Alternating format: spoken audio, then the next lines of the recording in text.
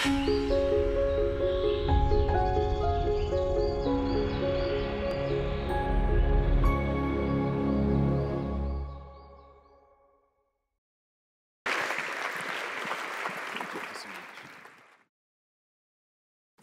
without any youthful ambition of becoming either a professional pilot or a photographer, I decided 10 years ago to become both, and discovered that sharing landscape stories from above was a passion I never knew I had, but it was a career I had trained for since I was 16.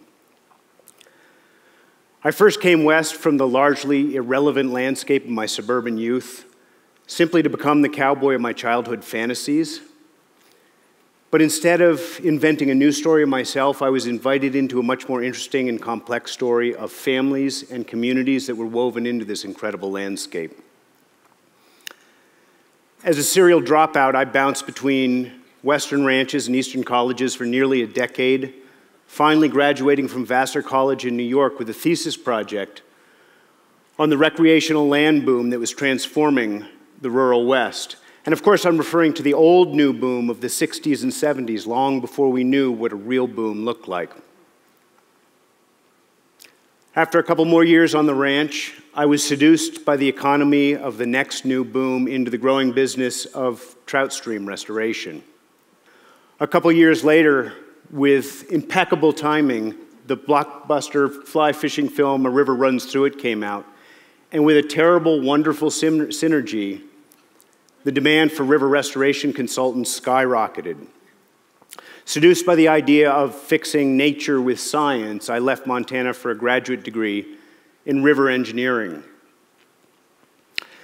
Now, without a math class since junior high, I really struggled with the complex math of watershed process in an unfamiliar landscape of chalkboards and PowerPoint slides. But joining the university flight club, the view from a rented airplane translated the stories that were hidden in those abstract numbers.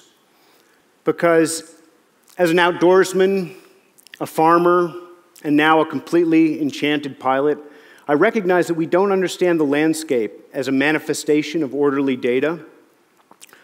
Our understanding of it comes from a blend of specific and vague inputs from stories that are told and experienced, that are intuitive and that are chaotic. We may not be able to summarize or even understand the complex math that describe a functional ecosystem, but we can definitely recognize fragmentation, especially when we see it on the scale that the aerial view permits. In my consulting business, I used aerial photography as an analog for data to describe watershed process, but I found that the imagery had a much stronger power. To the extent that we identify with a specific landscape, the aerial photograph, half map and half art, becomes sort of a story of ourselves. My clients would get lost in the data, sort of tracing and reliving stories through the tip of their fingers.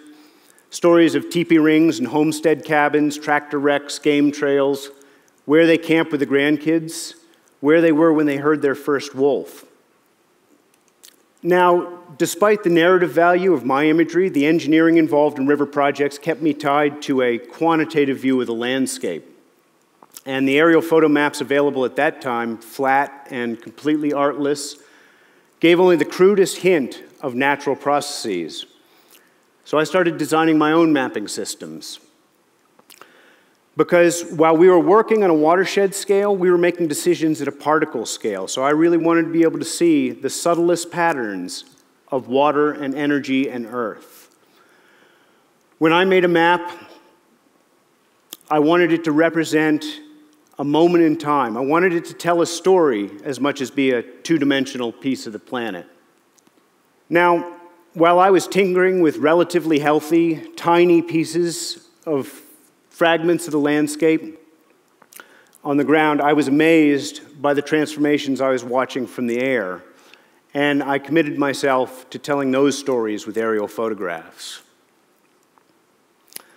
One of my first assignments was to create a series of visual illustrations explaining complex subdivision and land use data for planning departments and land use groups. And in this illustration, I digitally reimagined the development of a random western valley. And from a single large ranch, one can imagine selling off that higher and drier ground by the foothills and maybe opening up a gravel pit to build the roads. And maybe the kids need to go to college, so we'll sell off the homestead pasture. And now we're in our 60s and we're tired of hard work and cows, so let's just raise hay on 250 acres and spend the winter with the kids and the grandkids. And so on until the county is struggling to provide services to hundreds of homes, and maybe as a community, we're recognizing that 5-acre parcels are not simply miniature versions of wide open spaces. In several public meetings, I was confronted by property rights advocates for these manipulations. You can't just come in here with your fancy pants computers, they told me, and mislead the public with your nightmare scenarios. And that's where I had to point out that this is an actual photograph of the Teton Valley near Driggs, Idaho. And this is the fake imagery that I concocted with my fancy pants computers. And in that awkward moment, strong imagery highlighted a conflict between people's abstract beliefs and their intuitively sensed, their intuitively felt values. The infinite complexity of the landscape cannot possibly be summarized in a single graph, chart, or illustration. We need to be able to abstract and symbolize, quantify, and summarize the data in order to adapt. And those graphs told a powerful story about the floods that ripped through the Musselshell watershed in the spring of 2011. And these photographs tell a different part of the same story, replacing the precision about what the river did with a narrative context about what the river did to farms and habitat and families and communities. I put these images on a public website, and I was amazed to see them go viral, albeit in a rural, subdued Montana kind of way.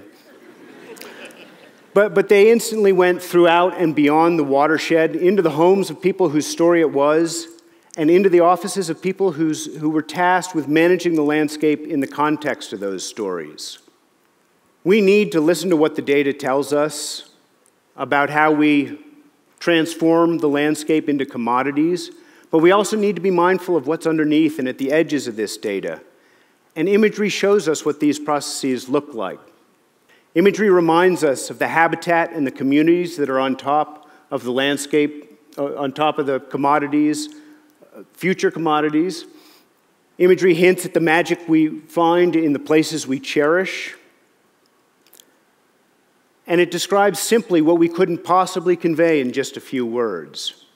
And strong imagery provides us with an organizing principle around which we can understand, store, and recall important data, like the grim statistics at different intersections on the landscape.